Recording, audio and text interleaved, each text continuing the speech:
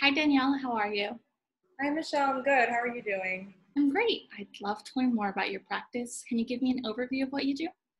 Yeah, I'm a licensed clinical social worker. I'm currently offering teletherapy video sessions throughout the duration of the pandemic.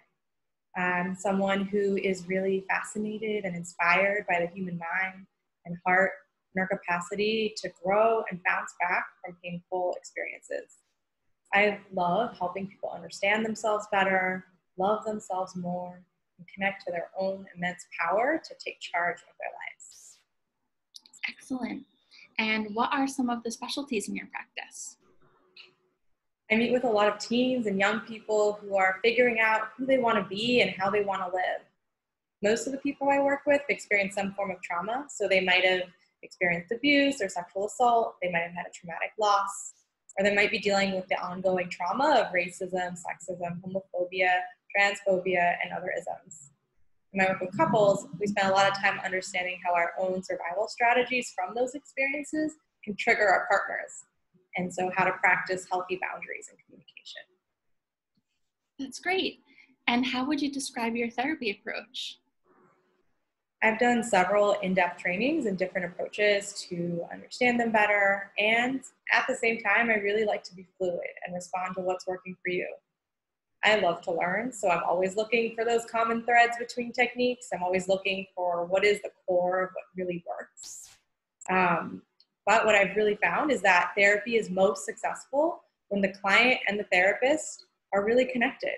And you as the client, you feel seen, you feel heard, you feel important, and you feel safe enough to be vulnerable, because that's where the work happens. Wonderful. And Danielle, do you have a message for clients seeking therapy at this time?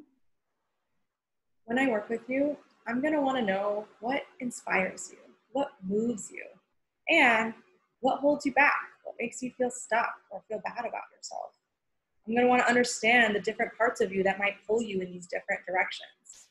Maybe you've been trying to take a positive step for yourself and make healthy choices, but there's a part of you that feels so afraid of the pain of failure that it's really hard to get motivated and follow through. Maybe you've been stuck in this cycle of the same fights, the same patterns with your partner, who you love. But when you try to help them, sometimes they feel a little bit criticized. So I want to help you with my approach to catch yourself in these moments of feeling stuck so that we can reveal what's going on underneath together, and you can connect with your own inherent ability to heal yourself and your relationships. I believe every part of us, even the parts we don't always like, are always trying to help us in some way. They just need some help to do it effectively. If you're interested in starting that process with me, get in touch. Thank you so much, Danielle.